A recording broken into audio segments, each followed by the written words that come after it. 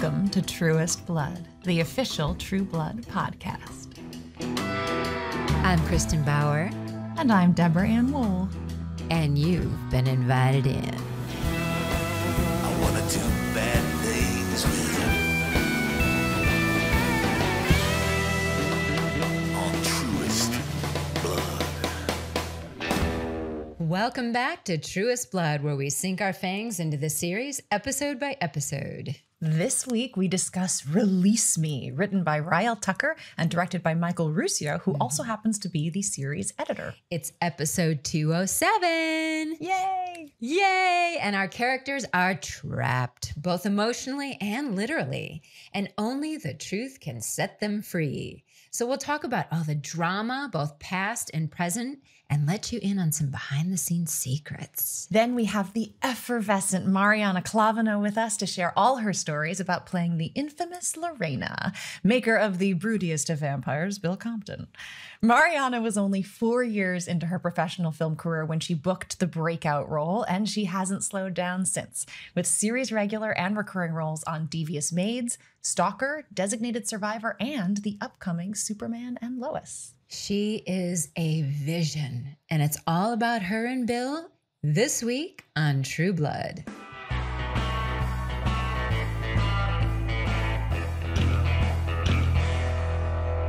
A drunk and muddy Andy Belfleur, in search of a pig, stumbles upon Marianne's orgy. He manages enough of a distraction, allowing Sam to escape her clutches. Unfortunately, Andy and Sam are the last standing in Bontemps, as all their friends and neighbors are caught under Marianne's spell. But finally, Sam gets some answers from Daphne. What the fuck is she? She's God, dum-dum. Daphne professes her love to Marianne, who repays that love with a dagger to Daphne's heart, wielded by an enchanted eggs.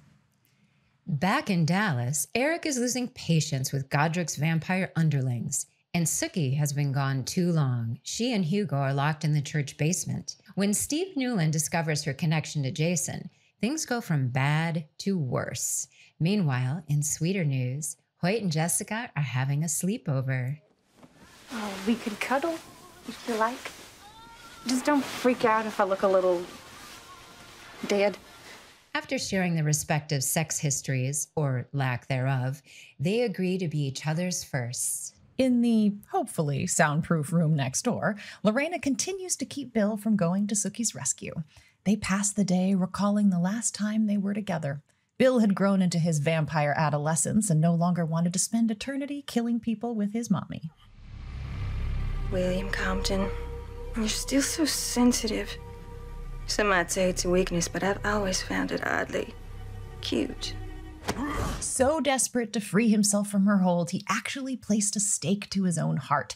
To save his life, Lorena let him go, releasing her magical hold on him as his maker. In the church balcony, Jason and Sarah try to reckon with their infidelity. Sarah by dreaming of becoming Mrs. Stackhouse, and Jason thinking mostly about Steve and all his guns. When Steve instead threatens him because of Sookie, Jason needs a minute to catch up. I know who you are and who you're working for. The road crew? With his sister in danger, Jason goes full-blown action hero and escapes from Steve only to be shot in the heart by an enraged Sarah Newland. In the basement, Sookie is viciously attacked by Steve's henchman, Gabe, but is rescued just in time by a skinny, tattooed, 15-year-old boy named Godric.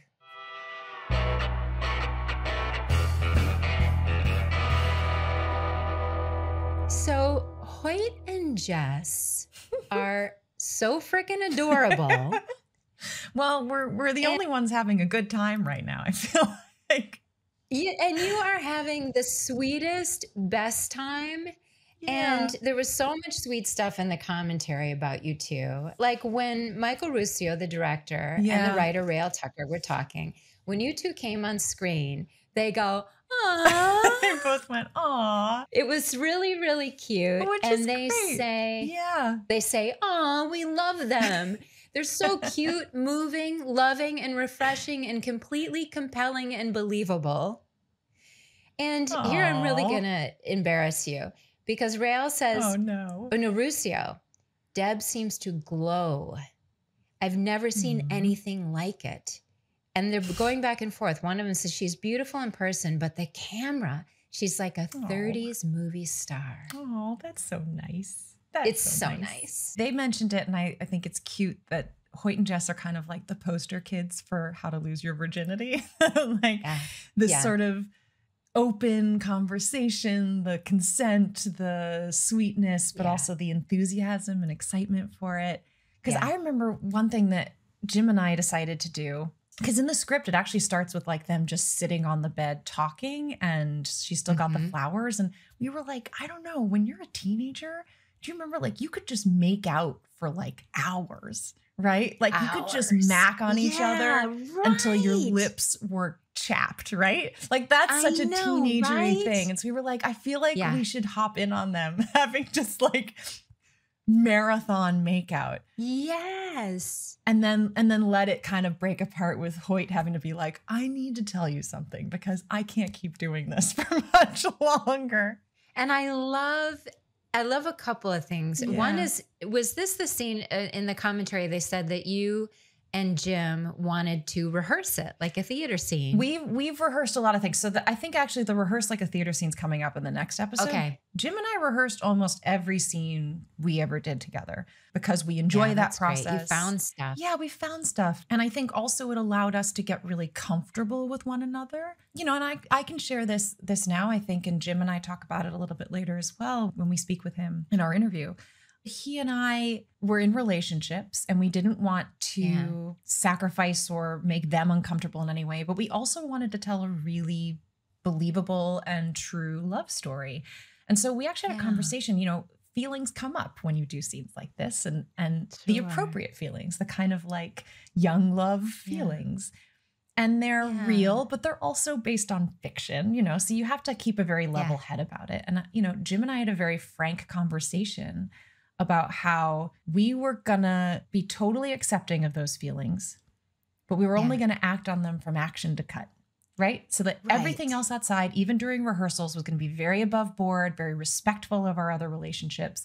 But we were gonna take advantage of the fact that one naturally kind of has these feelings arise and let that be really present during the actual scenes. And I think that really made for a beautiful relationship on camera. It does. And I think, you know, because I had that with Alex in not a romantic way, but I always felt like how lucky. Yeah. Right? Because you could be in a scene with someone that you don't have any of that kismet with. Yeah.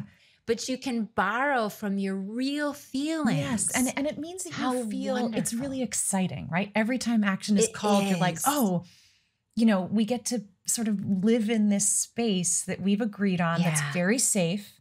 And really go for it. You know, it's not going to be the awkward, like, oh, is it okay? Or can I, we've rehearsed, we've had these conversations. We already know exactly what, and then it's interesting because I look at that and I think, oh, that's the kind of work an intimacy coordinator does, which is sort of a new addition to our business. We didn't have that back in the days that we were shooting this, but the work that Jim and I were doing was that work. It was the kind of sharing and managing of expectations and things like that, being really clear about what boundaries were. It was a great thing. And especially when it's emotionally vulnerable as well, because, you know, Hoyt and Jessica both have to share some very emotionally scary stuff this episode. I know. And throughout, you know, I couldn't agree more. It feels so much better as an actor when you're not entirely just living in your own head. Yes. But you're playing you know, I'm a tennis watcher, so it's like you're hitting the ball back and forth with someone. Right. And it just raises your game, right? And you're in a flow and you're feeling it. Yeah. And, you know, I think the camera picks up on it, but whether or not it does, you do. Yes. So you go home going, wow, I really made something with somebody. Yeah. And in a way, as an actor, I feel like that has to matter the most to you. Just did you have an experience? Did they have an experience? And kind of go, well, I hope they caught it, you know? Exactly. The rest is out of my hands. Moving on, you know? This clip is really cute because I love what you say in it and I don't want to ruin it. but like, it's just such a teen. And I'm going to bring it back. I'm going to bring this back and say this in my life. I ain't never done it. With a girl, I mean. What have you done it with? Just myself. Oh, so you're a virgin. Oh.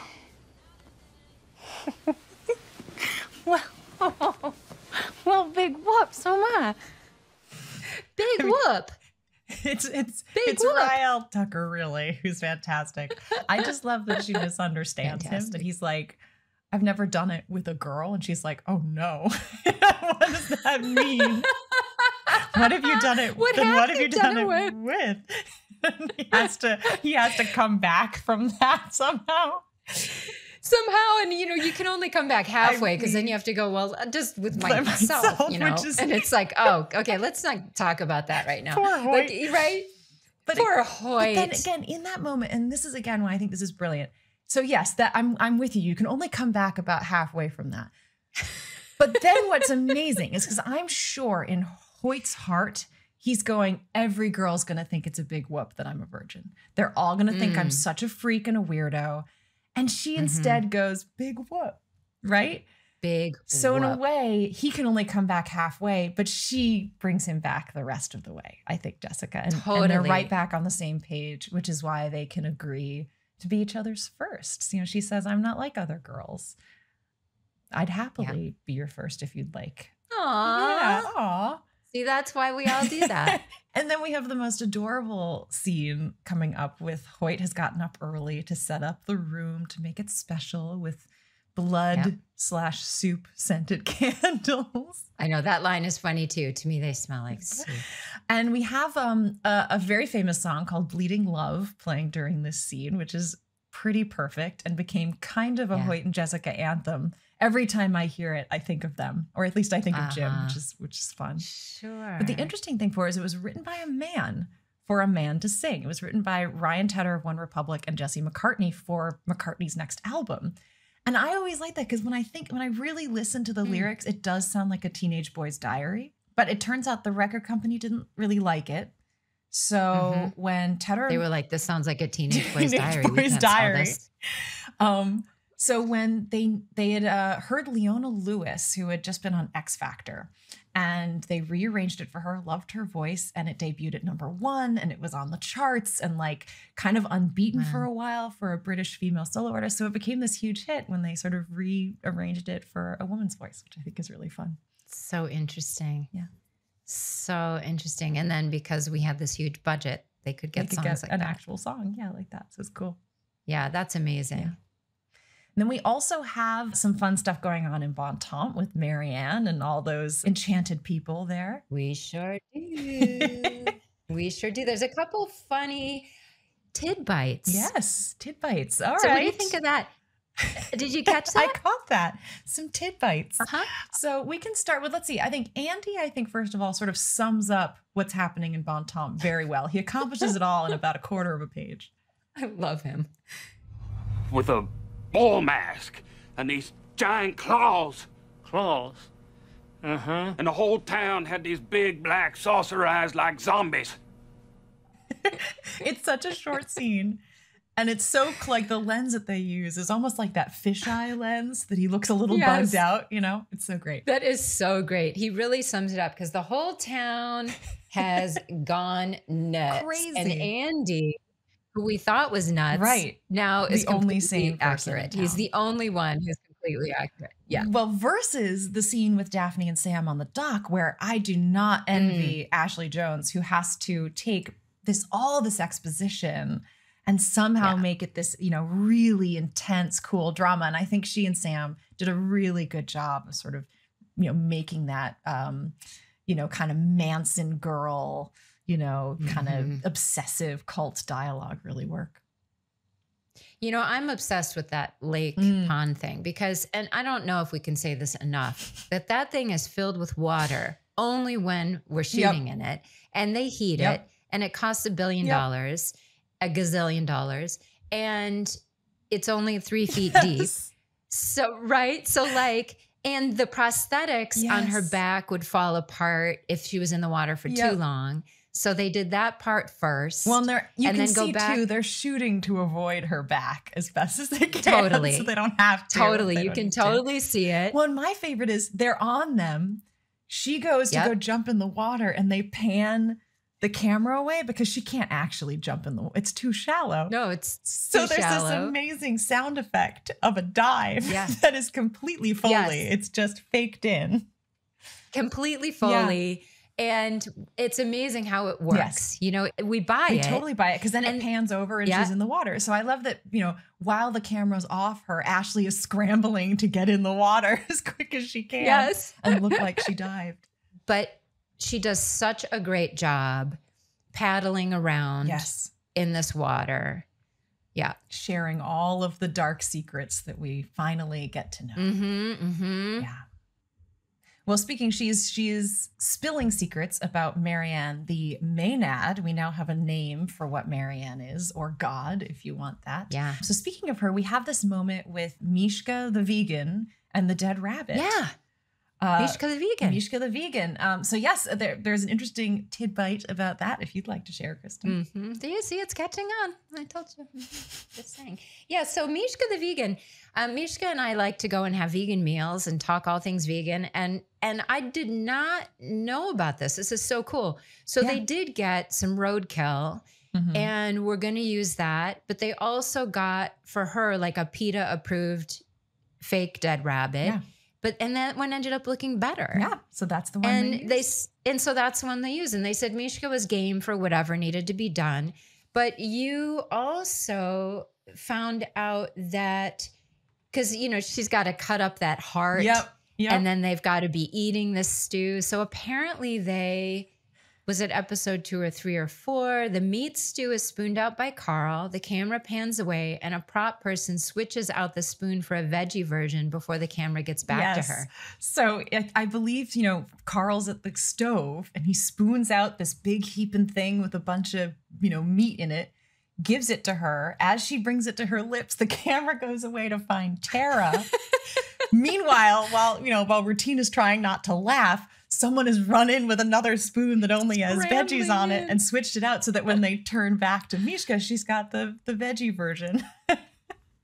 They're so good with us. So good. You know, I didn't have to eat for 7 years on this show, but I have had to. Yes, it's hard. And it's hard. It's hard and it's awful. But in the same vein of like respect towards animals, and we will do a whole deep dive on this because we worked with a lot of animals on the show. But for now, you know, animals have a ton of rights and stuff when you use an animal actor.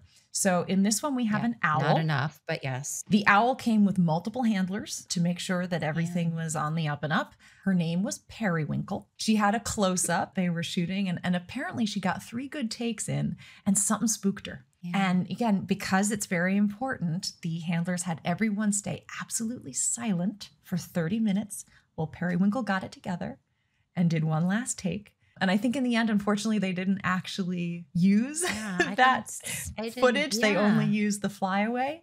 Raelle said something along the lines of, this is the weirdest show on television. A 4-foot owl, a woman covered in mud with claws, chasing someone down the road, yelling at him like he's a dog. Who's naked. This is the best job in the world. And it is. But also sometimes it's a really hard job. We'll move into Alexander Skarsgård this episode. Ugh. Who was dreadfully ill. Like scary ill. Like scary, like we need to shoot him out and get him home kind of sick. Raelle said he was worried. Yeah. She was worried about him. Like he was having to lean on the wall. Yeah, you can see he's a little slower on his feet and holding the one. Now, this is a daytime episode for vampires, and he's very emotional missing his maker. So I think it's interesting that kind of coincided. And that, in a way, the vulnerability of being sick didn't work against him in this moment because he didn't have to be big and powerful. So it's an interesting thing to sort of watch that performance back and go, oh, you know, he really does seem vulnerable. And he was personally in that moment. He does. And, you know, back in the day, in the before times, you just worked sick. Yeah. I mean, if you weren't bleeding out, you were on that set. Yeah. And because it costs like our show, I think, was around $350,000 to reschedule a day. And so they'd have to file an insurance claim. Well, and that's the thing. And like, if an actor, you can't get a substitute. You can't get somebody else to come do it because it's your face. So when an actor is sick, you have to reschedule around it. And normally... Yeah, you got to have like a hospital note for them to get that insurance. But now I think I've heard that if you're sick, they're like, oh my God, stay home. You know, at this point, it's not necessarily a bad thing that we now start offering a bit more support for when actors are not feeling well. Right. And now for a quick bite. Vampire 101, The Bleeds.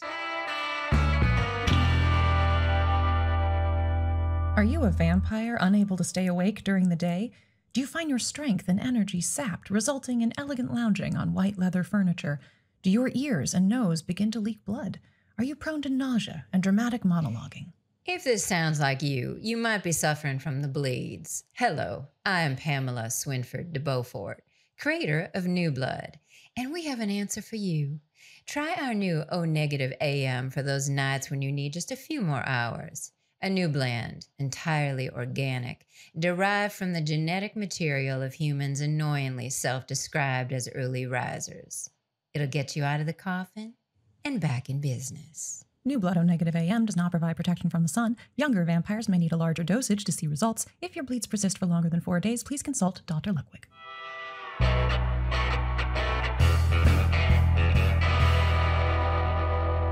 So one thing that I thought was so interesting, Deb, was that this Bill and Lorena, I mean, these flashbacks are so insane. And we talk about them with Mariana. Yes. Later this episode, stick around. It's incredible. Yeah. It's such an incredible interview. She's so remarkable. But there was some interesting things in the commentary that I wouldn't have thought of. And one is that this is the episode that establishes what happens to a vampire when they don't get to sleep. Yes, we start with the bleeds. Yeah. So I don't think I realized, I don't think I clocked that was invented on True Blood, that you start bleeding. Yes, from and this specifically from the ears and nose. And what's really a fun, behind the scenes bit of that is that the ear blood is very easy to forget about when you're taking your makeup off. So the number of times I've gone to the grocery store after I've wrapped shooting with blood in my ears, and I see like the checkout person staring at me, and I'm like, what? They're like, are you okay? Because they think I've had a stroke and I'm bleeding from my ears. And I have to go, no. I'm an actor. Yes. And they also would often put it on with the blood that is paint, basically, that's alcohol based. So you've got to remove it with alcohol. You can't just wipe it with a washcloth. You can't. You shower and it's still there. Yeah. Right. And then if I was also, after a while, if I was working again the next day, I wouldn't even try or care. And it's down in your ear. Well, I mean, again, days later using a Q-tip and being like, oh, that's still there. How do I get rid of this? Last month I found some, Deb. Oh my goodness. It really, I really need to bathe more. But I thought that whole sequence was so stunning. And to hear them talk about it, on how they kept simplifying it and simplifying it because it was supposed to be like a fight, and heavy stunts. Lots of like flying across the room and more vamp speed. And both, we've got this like twin conversation going. We've got, present day with Bill and Lorena now, and then the past, their sort of divorce, really. And so in both of those worlds, they had all of this vamp speed and flying and throwing and breaking things.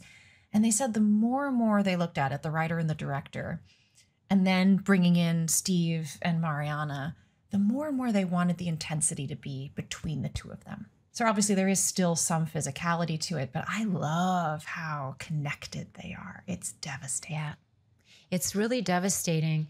And after having talked to Mariana, and again, she'll really go into this, but then also hearing Raelle, I really see another side of this where I just feel for Lorena, because really she has been hopelessly in love with someone for over 100 years. Yes. Well, and there's this really, the end of their flashback scene is really so devastating.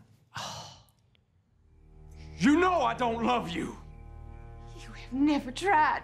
I have spent decades trying. I despise myself for what I did for you. God help me. I killed innocent people to prove to you that I loved you. But it was pure nihilism. I do not. I cannot. I will never love you. Oh, God. And her face is just devastating. And what it reminds me of, because, you know, we started this season with the opposite from Bill, with a declaration of love for Sookie. And it's fascinating. I don't know if she did it on purpose, Raelle, or if it's just the way Bill speaks, but he uses some very similar language. End of the first episode, he says, "I will not and cannot lose you. I felt something I thought was lost to me forever. I love you." And it's literally like what Lorena is just wanting to hear more than anything in the world. And instead she gets the opposite. So painful. Yeah. We've all, probably all of us have experienced it. And almost every movie and TV show has this element in it. Every song, right? It's just one of the more painful things in human existence, right? So and think about, you know, I've been devastated after a relationship ended after 3 years, 100 years. Oh. Well, and you know, one of the themes that they talk about, the writer and the director, is this concept of being trapped. Yes. That a number of our characters are confined. Literally, Bill is being held, Sookie's being held, Jason is being held. But it is also this emotional trapping, right? I mean, Lorena is trapped by her feelings for Bill, I would say, in many ways. But one thing that fascinates me is the way they're actually using the camera and things to really establish that feeling so that we as watchers also feel that kind of claustrophobic feeling, especially with Bill and Lorena. It's these really close shots where the whole frame is filled with their bodies or their face. And everything in the background's very blurry. So you feel like you're very tight.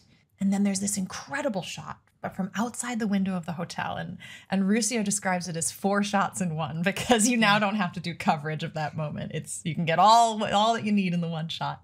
Right. But it's the frame, the cell of that window that you know frames them in, traps them in there. Bill, Lorena in the background, and then the reflection of the city skyline in the window. It's a really gorgeous shot. So I recommend if you are watching through that you really kind of take notice of that. Yeah, that's so beautiful, and so much care goes into setting up shots like that. Yeah. So we also have Sookie, in literal jail in the church camp basement. Yeah, and they talked about how they filmed that they wanted to not put the camera on the other side of that fence so that we would be seeing them as if they were in the jail. And they make a very conscious choice when they put the camera inside that barrier. Yeah, so when Steve and Sookie are talking, it's always through the fence. And then when Sookie and Hugo are talking, we're now inside, but we're always seeing the fence and the walls around them, which is really fascinating. And then it's a great moment, and most actors will understand this kind of technical thing. But there's a moment when the camera pushes in on Sookie through the chain link fence.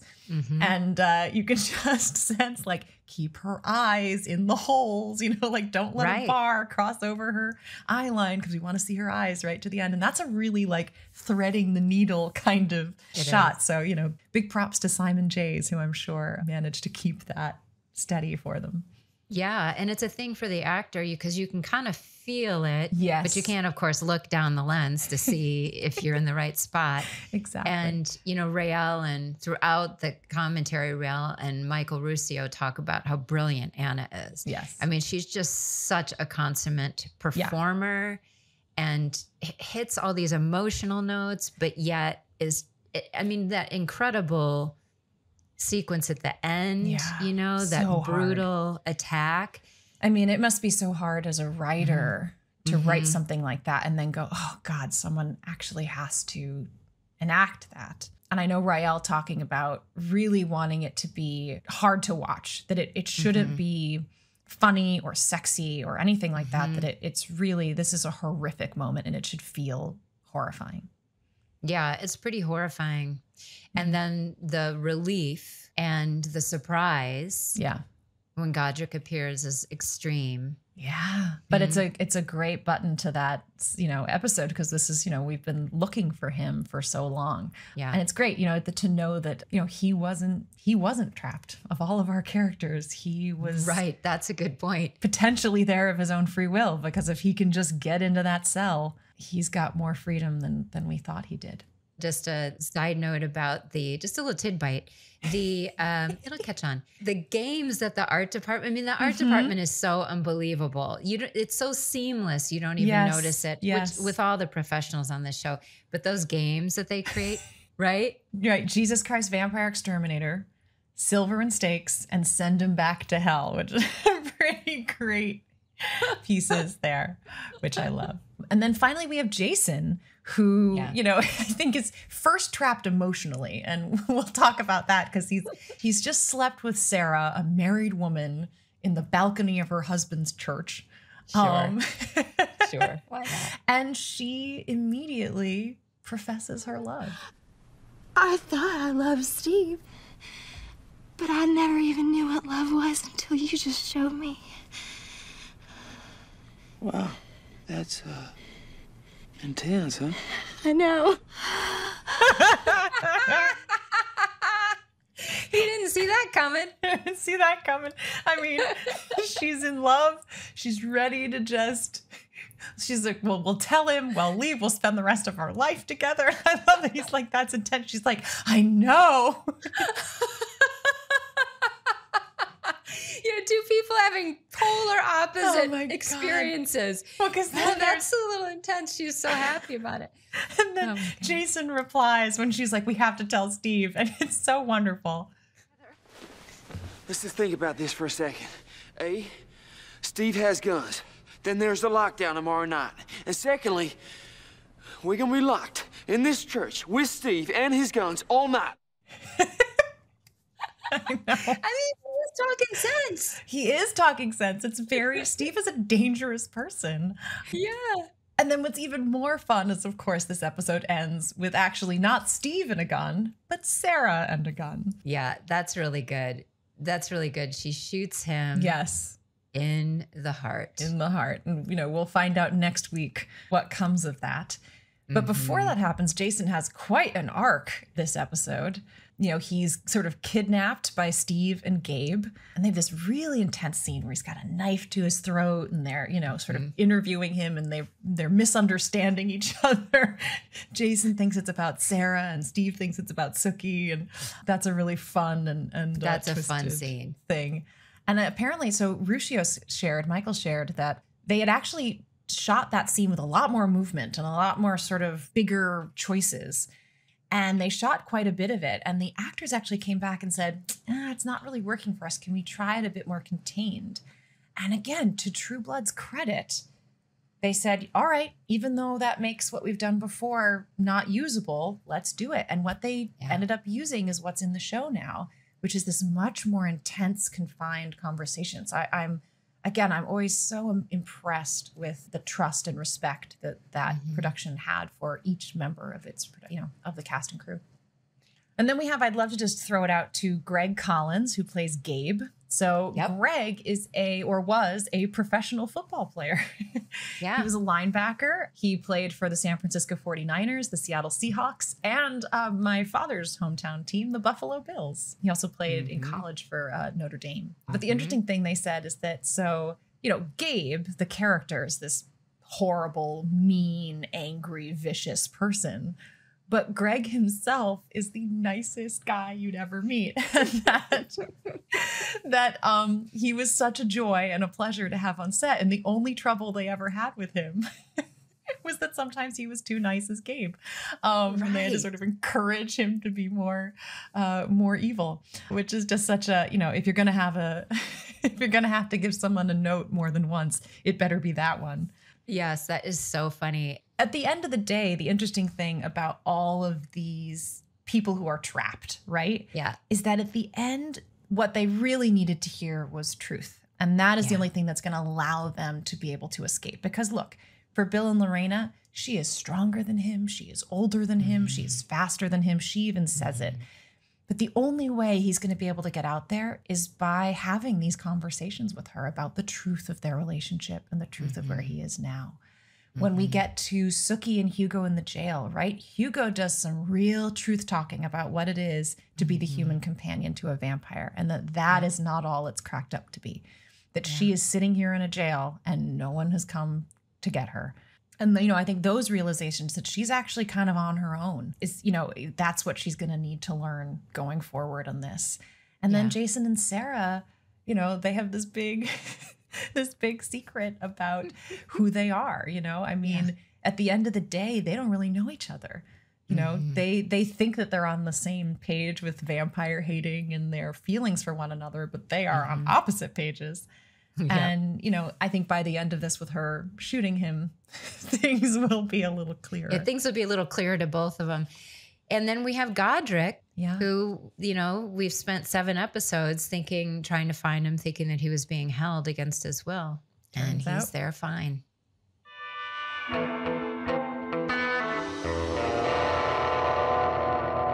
And now I am so excited to introduce the interview with Mariana Klaveno.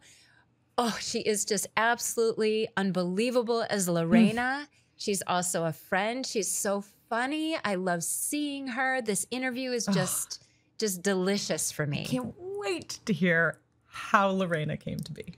Yes. Oh, and did she come to be? Hi, Mariana. Hello. Hi, Mariana.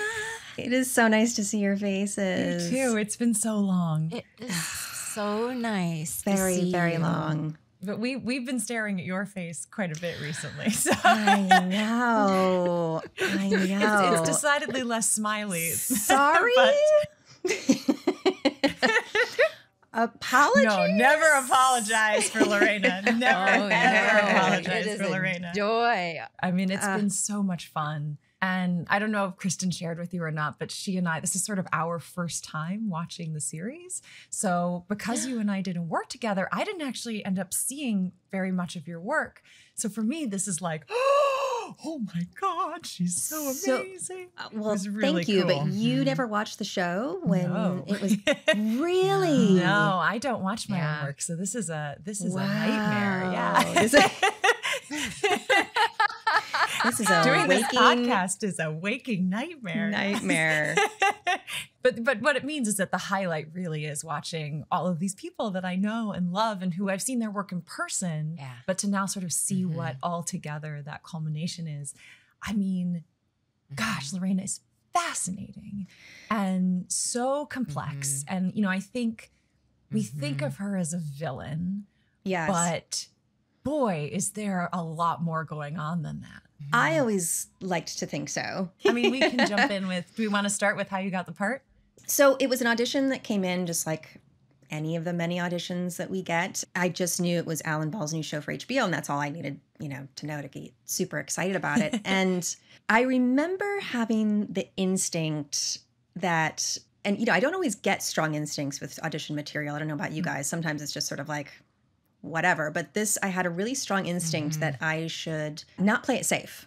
I just sort of felt like, I feel like this is a part / character / show where it's not going to serve me to be timid or safe. Like I need to be bold. So I made some choices that probably weren't, as we say, I was never going to play it that way on the day, but I kind of wanted to, which in a lot of auditions you do. You go in and you play it exactly how you would play it on the day, which is what we say when you're actually going to film it.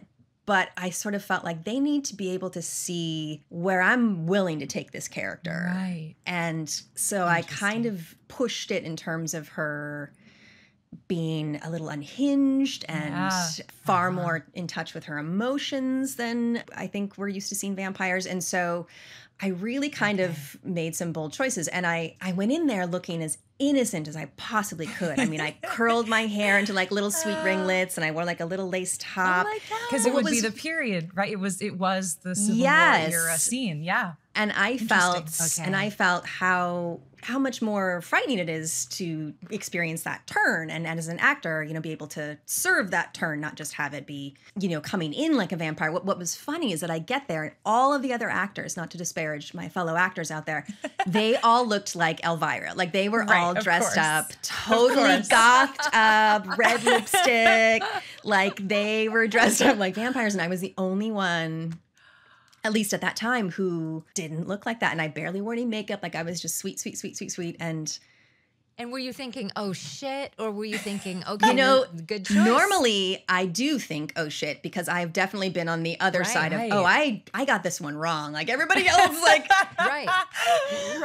But this was maybe the rare occasion where I was like, yeah, I don't think that's right, guy. Like I feel like this is where she is. So I went in and I read with Junie and Libby, the best casting directors in the biz. Yes. And Alex Wu was there.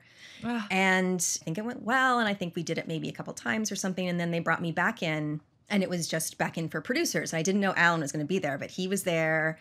And I think some of the other writers, and that was it. And I just went in. I think Alan had a couple notes for me, and I redid it. And then I waited a few days, and then I got the good news. But it was only a guest star, possible recurring at that point. Right. And then when after season 1, we got the magical call that they were asking me to join the cast. And so it was like the magical such a magical call. Yeah. I was just like hoping that I would get brought back for, you know, another guest star or something. I was like, no, we want you to join the cast. I'm like, what? Well, Alex Wu, we interviewed him, and the word that I remember for you was luminous. Yeah. Oh, that's nice. Yeah. That's nice. Isn't that a great word? I know. But you really, really, really are. Oh, thank you. As Lorena in that first season, we covered it in the season 1 of this podcast, but it really was fantastic that we do not see the vampire Lorena coming. And then in season 2 here, this episode, 207, there's so much in the whole season. The entrance. I think we have to start with the entrance, because we got to start with I went back and reread the script, and I mean, they set you up. I mean, they were like the dress, the earrings, the necklace, the music. I mean, they were like, we want to give Mariana every, you know, advantage in this moment. And boy, does that entrance down that hallway just sing. Thank you. The slow-mo. Yeah. You know what? And the way your What is that? Is that come pressure? out? Like, you think, like, isn't this great? But maybe it's like, how do I live up to this?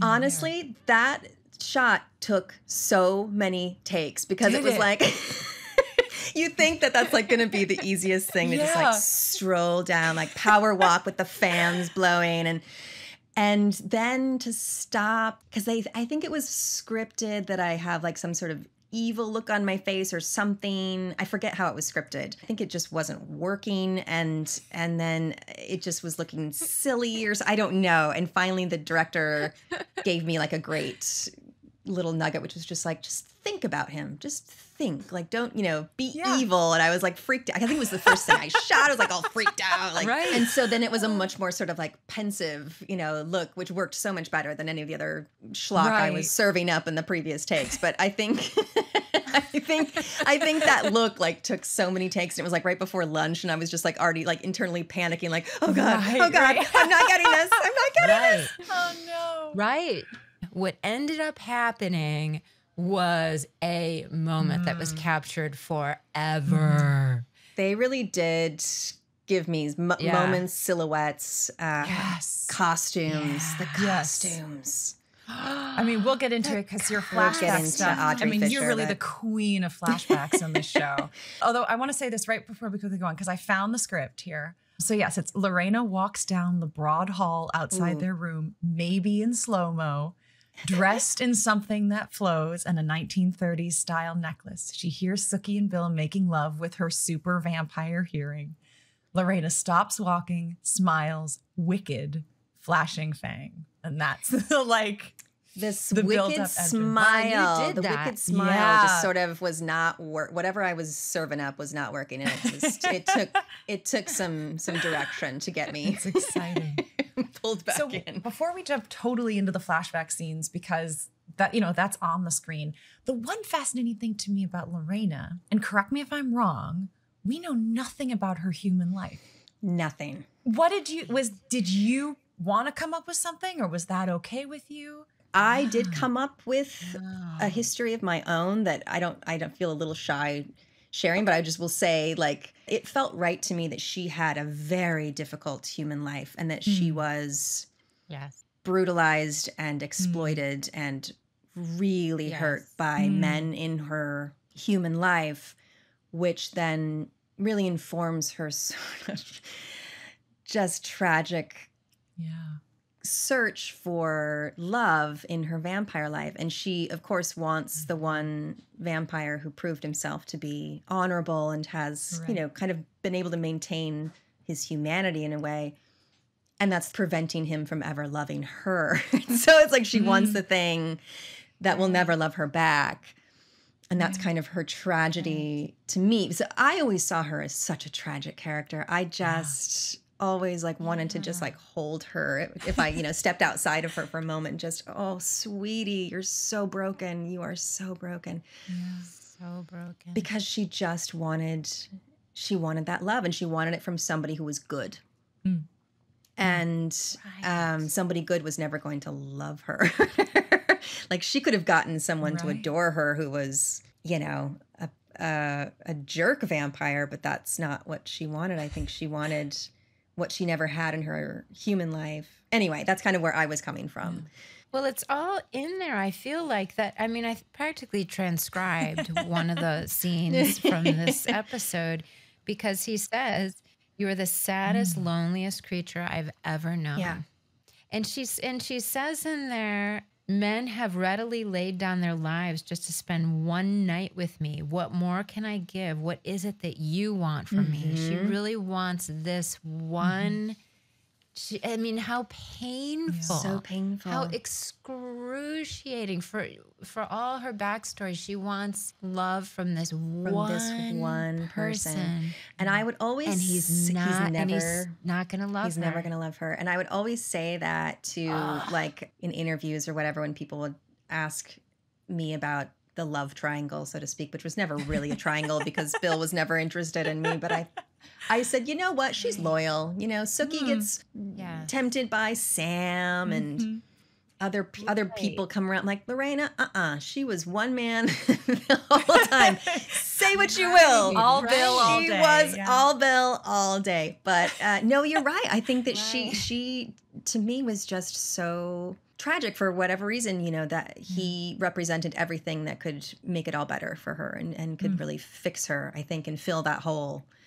And it was just never going to work. And that scene, God, I remember in that green dress, green dress. That green dress. Yeah, I think Michael Ruscio, who directed that episode, talked about, he was like, we wanted the Anne Bancroft moment for Lorena, where like it's that super slinky slip dress where you can see her abs acting, you know, like you can see the breath drop in, you know, all of that. And it's funny because after hearing that, I was like, I'm watching that scene and you are acting with like from your fingertips out of every pore. It's just amazing. Yeah. Oh, thank you. I mean, you hit every color, every emotion in that scene.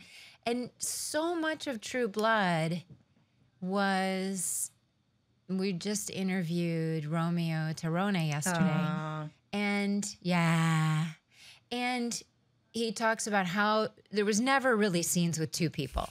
And I'm like, yeah, most of your scenes were two people, and you were with Steven acting your balls off and having quite a relationship.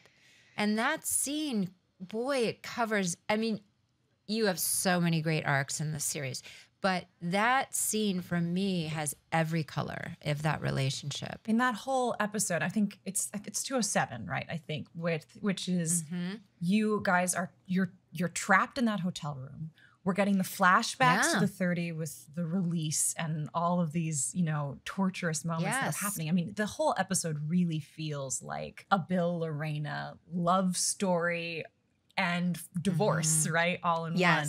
And I love to hear your take on it. For her to release him was so big, and it was just I don't know that I ever quite I never felt like I really nailed it. Like we did it many times, and I just never felt like I really got there. I'm glad that you feel that it was there on screen. And it's funny to think about, oh, it's a sexy vampire show, but man, the emotional roller coasters that we would go on were, I don't know that I've gone on them in any other show that I've worked on to that extent, where you go to so many places and the stakes are so high. Pardon the pun. You're not the first to make it. It's just, you know, it truly was a gymnastics, you know, kind of acting gymnastics in a lot of ways between the emotional places we had to go, the physical things that we would have to do, which is such a gift as an actor. I mean, it was like such a gift. I feel like Lorena had more of those than most. She may have, because most of the time she was miserable in, in the flashbacks. It was always, you know, in a lot of ways, it was to serve Bill's story too, to sort of, you know, give us where Bill had come from and his how he was made and how he had spent his first decades as a vampire, and to juxtapose that to how he was living his life now and choosing to live his vampire life now. But for myself, for Lorena, it was all so just heart rendering, and it was just so hard. But those flashback scenes were really beautiful, and I always wanted more. Of course, I always wanted more history. I always wanted more. I was always feeling greedy about that, because I just wanted, you know, I wanted more, and I was fascinated by what else happened, what else went on with them, like where else did they go? Well, frankly, I mean, you're my grandmaker, and we never even met. I was always like, what would that have been? You know, like, what would that have been? I know. With Jessica's impulsive nature and all of the drama and misery of her life, I was always like, wow, they might have been a really interesting, like, get into a lot of nasty trouble kind of pair for a while. I feel like I would have tried to corrupt you. Most likely. I would have used you somehow to get to Bill. But I feel like I also could have given you some, I don't know, some vampire, you know, you could have nuggets of wisdom. For sure. For sure. I also feel like Jessica could have filled that void for Lorena. Jessica is very quick to love. Jessica is quick to love. But I was going to say that you mentioned, Kristin, that most of my scenes were with Steve, and that's true. Most of my work in season 3, it branched out a little bit, but especially for the first few seasons, it was all Steve all the time, and so we really got to have a kind of shorthand with each other, which was nice. And he's so funny and so lovely. And even though I was playing so funny and lovely, his mommy, in some ways he felt like a big brother to me, because I was always so nervous being on set and just always felt like I was, you know, screwing up. And he doesn't have that feel. Like, he just feels so calm and comfortable, and he's a director's actor, like, in a way that, I mean, like, he is a director now himself, and a very talented one, but he's one of those actors that thinks like a director. I am not. Like, I am not. I will never think that way. I always think with my blinders on. I'm always just actor. And he was so great at just, you know, coaxing me to bring my chin up so I was more in the light, or so that the light would hit my tear, and, you know, just like the little technical things that he would always sort of be right there with me to kind of help guide me through. And I'm so grateful for him. He was a lovely scene partner. As much as I wanted to have other scenes with other actors, it was nice. It was nice having all of that journey with him. Yeah. And tell us, I have one, I want to talk about hair and makeup and costume, because holy hell. Now, how do they do the eyebrows when it's just a line? How did they get rid of your eyebrows? Those eyebrows. So they put a prosthetic to cover my eyebrows. Because they don't want you to not have eyebrows. They couldn't actually shave our eyebrows. Yeah. So they made eyebrow prosthetics, but I think it didn't quite look that great. So I think they did have to do some magic, some computer CG magic, and kind of erase some of that, because then they drew over the prosthetic the little pencil eyebrows. Because I was really looking for it, and that makes sense, because there were a couple of moments where I was like, "Ooh, I can see real eyebrow," and then no, I couldn't. So that makes sense that they had to help. I think they had to help that out. That's really challenging. Yeah. It felt really weird too, acting, because it was sort of like half your face was glued, and it was kind of weird. But Right. Yes, that's what I was thinking. So Lorena, really, you went through it with stunts, blood, emotions, costumes, hair. What an amazing character. It was so, what an amazing character.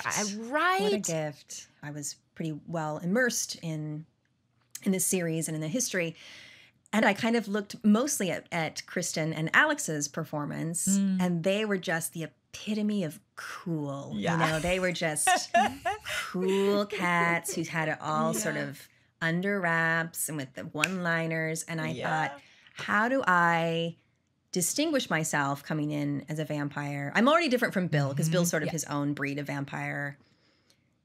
But I thought, I think she should always be a little unhinged, not like she's dressed to the nines and looks great, but I always felt like she was a pot with the lid on that was like always almost ready to just blow off, and you never kind of knew what was going to happen, when it was going to happen, what she was capable of. And I liked that about her, that it wasn't, because I felt like the series they didn't need one more cool vampire. They needed, a little something different. So I wanted her to have that quality of being unhinged and a little bit of a question mark. It's interesting hearing you say it now. There's that moment you walk into Godric's where you're going to sort of confront Sookie.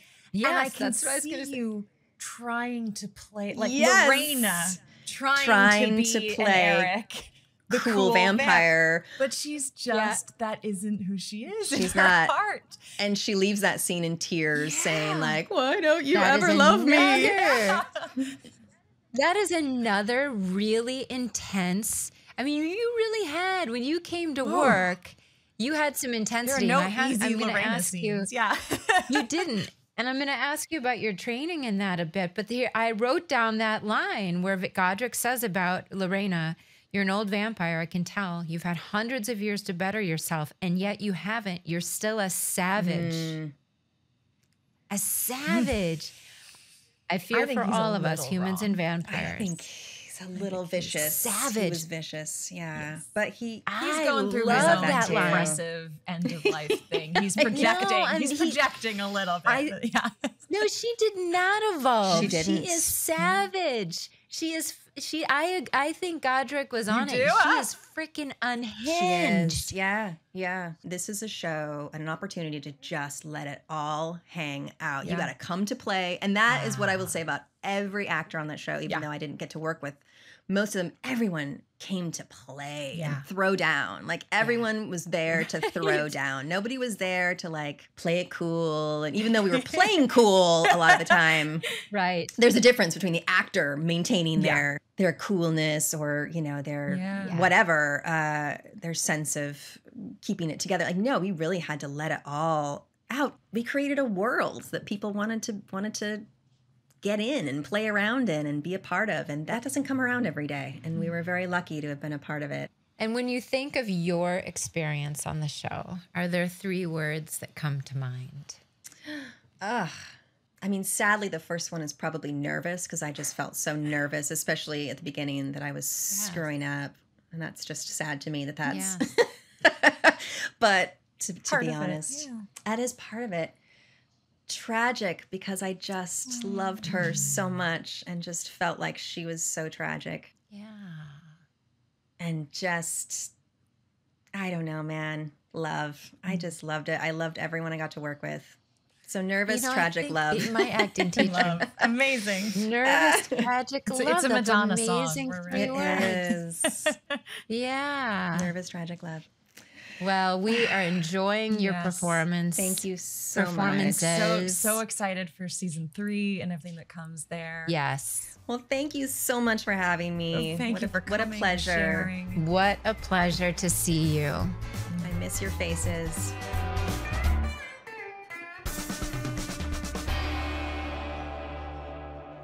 Oh my gosh, so good to see Mariana. I love talking to her. You know, she is so funny. Like when we get together, we laugh and laugh and laugh. She's just such a joy and so smart. Yeah. And she is freaking luminous. Yeah, and I love that you two have stayed close and continue to share stories and all of that. And in fact, coming up to this interview, I was like, oh, I'm really not that nervous about this one. When I think I texted you, I was like, because she's a great actress and a good egg, like I just know it's going to be a great time. And you know, and it was. I mean, she's luminous, but it's interesting because we think of that as being a physical quality, but it is also lit from within, right? I mean, it's that soul that shines through one's eyes, and she has that, and you really feel it when you're speaking with her. That's exactly it. She has that light from within. Oh, I know. What a wonderful thing, this podcast. Next week on Truest Blood, the church is on lockdown and war is brewing. Can a radical act of peace from a 2,000-year-old vampire turn the tide? We'll find out. Plus, vampire regeneration, the good, the bad, and the utterly embarrassing. And we speak with our dear friend Michael McMillan and the one and only Reverend Steve Newland, which, you know what, I'm just realizing I had a dream about him last night. And we were somewhere doing something weird and wonderful, and I laughed so hard that it woke me up. That is Michael McMillan. And he's one of those actors that we've all seen everywhere with leading roles on What I Like About You, Hot in Cleveland, Crazy Ex-Girlfriend, and fan favorite Beauty in the Briefcase. And he's also a writer and a podcaster, so be sure to listen to Slate Your Name. I did an episode, so did Anna Camp, and Bigfoot Collectors Club for all the McMillan goodness, which Deb and I both did. I've done an episode. Yep. Yeah, I mean, he is funny, he's full of heart, and just one of our absolute favorite people. You're going to love it. So thanks for listening, Trubies. Subscribe and follow wherever you listen to your podcasts, and we'll see you next week. Y'all come back now, you hear. Got any burning questions you want answered on Truest Blood? Post them on any and all social media platforms using hashtag FangClubQuestions, and we may feature them on the show. That's hashtag FANGCLUBQUESTIONS. Truest Blood is produced by Safe Haven for HBO Max. Executive producers are Janina Gavankar, Kristen Bauer, and Deborah Ann Wool. Our producer is Gabrielle Gallon, and our audio producer is Christopher Wool. Our theme song was recorded just for this podcast by Jace Everett. Additional music was composed by Timo Chen. And remember, you can watch all of the original episodes of True Blood on HBO Max.